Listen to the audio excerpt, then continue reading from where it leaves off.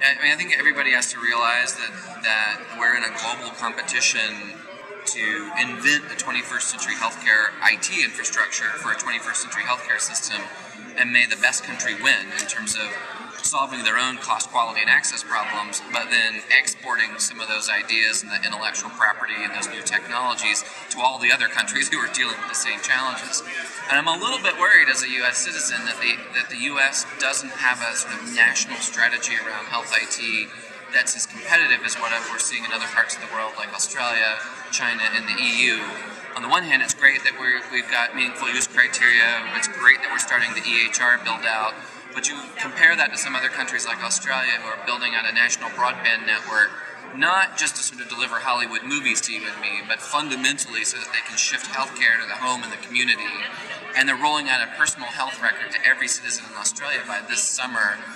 They're driving a vision towards building out a nationwide 21st century care infrastructure that's sort of dealing with the realities of global aging, where more of their population are older than younger. And I think, in some sense, the U.S. still has our head in the sand about global aging. We don't like to pretend that we're getting older. We don't like to think about that fact. And we're trying to drive efficiencies for our old healthcare system by using health IT, but we haven't yet sort of reconciled the fact that we may need a really new kind of health IT system to facilitate our own global competitiveness. China's putting $125 billion into health IT. Just in terms of raw numbers, it's much larger than we're actually, investing in the U.S. They're becoming a larger economy. It's more like it's really hard to sort of tell where the U.S. is going at a national level, and it's hard to sort of know what it looks like and feels like when we get there.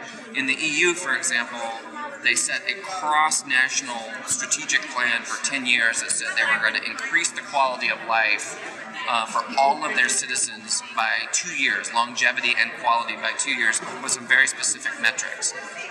That sort of vision is then sort of driving a set of policy changes, a set of health IT investments, and a set of workforce retraining to go achieve that really audacious goal.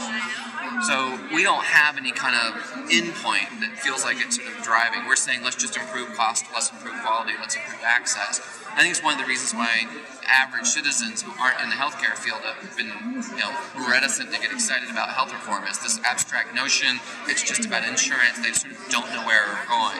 When you talk to people in these other countries, they feel like, okay, we know where we're going. We may not agree with all the pieces of it, but we get some sense of what it looks like in the end.